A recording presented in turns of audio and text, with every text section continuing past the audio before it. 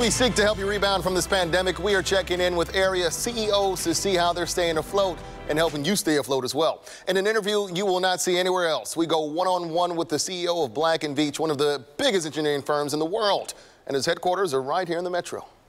We were founded here in Kansas City about 105 years ago. And so Kansas City is part of the fabric of Black & Veatch. It's now got a global operation. A global operation dealing with a global pandemic. What makes you so optimistic about the future? Stephen Edwards, Coming out on the other side, is the CEO of Black & Veatch, one of the biggest engineering firms in the country. Clearly it's that. Kansas City doesn't give up.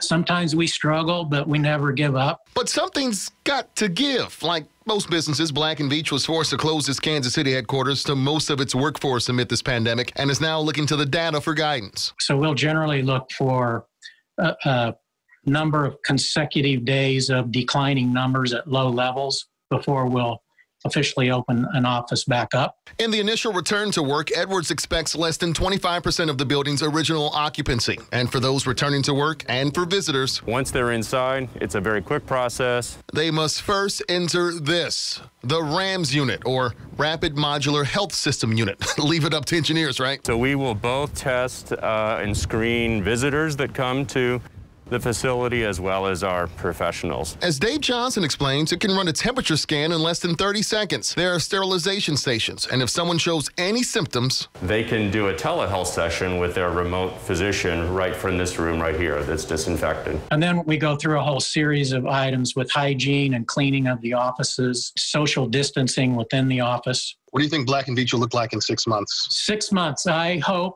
that in some ways we look a little like we did, but our aspiration or strategy is to be the most innovative and rapidly evolving company in our space. Unemployment north of 14%, and experts predict it's going to get even higher. With that said, how do you ensure job security for your employees? How do you maintain the number of positions you currently have? We've told our professionals, we've communicated them that our first thought was making sure that they're safe and healthy. Everything we're doing is to take care of that. No matter what, that comes first. Edwards says at first there was a bit of a panic.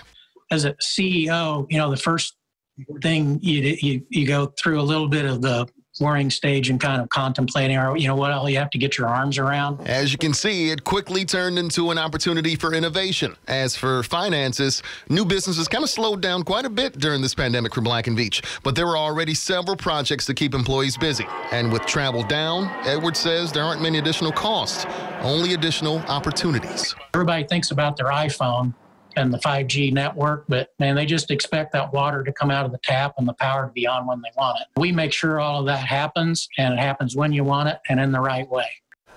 Folks, these are stories you won't see anywhere else. Along with Stephen Edwards, I also interviewed the CEOs of H&R Block, Community America Bank, Big Brothers Big Sisters of Greater Kansas City. And on Thursday, you will hear from the owner of the Royals, John Sherman.